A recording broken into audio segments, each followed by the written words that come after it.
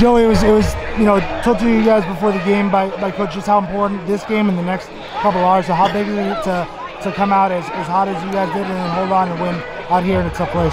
Yeah, it's always a tough game playing out here. Not the easiest surface sometimes, and they're a good team. They're a good young team. So we knew after the last game we had to come out and we had to get that first goal, second goal, and get as many as we can. We kind of lost our focus for a little bit there, but we started the second half strong and we're able to see it out. In the past, there have been a couple of times where you played and you've lost leads and go away with a draw that feels like a loss. How good does it feel to get it and then hold it out here?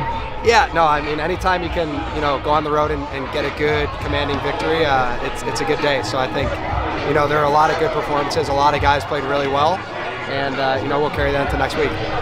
Can I ask a favour? Can you step back one little step? Yeah. There we go. So I'm not staring right at your nose. That's much better. The Italian schnoz. So the goal celebration. You go and play cornhole. Santa comes on the mattress. Actually, it's bags. I'm from the Midwest, so it's called bags, not cornhole. Was that planned? I thought about it before the game. Yeah, I thought about it a little bit. Yeah. Did you talk about it at all? I'm like, we'll have a little bit of fun. I can't remember who I told, but I'm like, if I score, I'm going to take a bag shot. And we saw an early goal for David. What do you think that'll do for his confidence? Yeah, huge. For a young player like that, he's very talented, and he works. He works hard. So I think the more guys we can get, firing on all cylinders, the better going in the playoffs. So I think these, we got a home game next week, home game week after, and then we're ready to go. Thank you very much. Oh wait, I'm sorry. Jesus, boss. Sorry, I just remembered.